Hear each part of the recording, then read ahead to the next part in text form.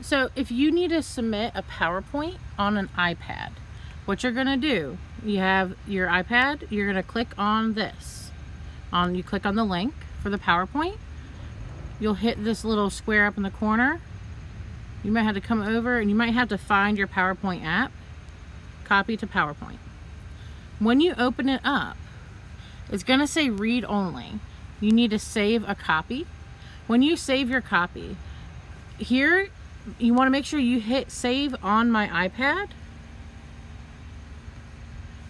Where it says copy, you wanna add your name.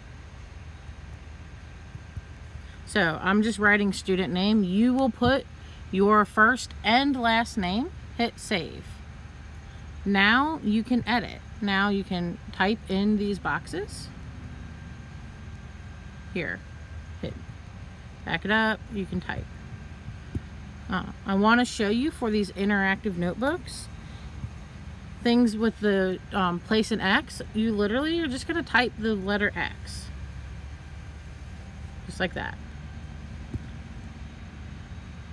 For things like this, you're going to have to move it around by clicking and dragging. And to the right spot. Okay? So when you have gone through every slide, you typed your answer. This is also a dragging one. You had to drag things around. This one you type it in.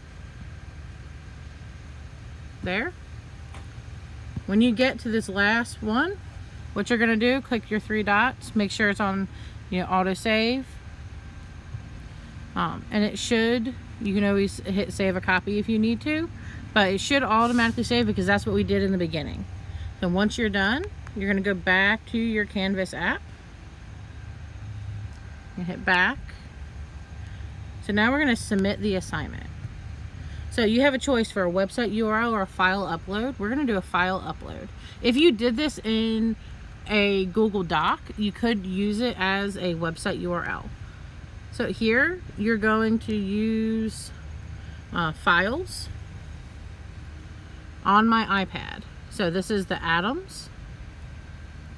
Make sure it's the right name that matches your assignment. I've had some people accidentally upload like a vocabulary PowerPoint into the atoms on accident. So make sure when you get here, if this is the wrong one, you can click on files again and change it.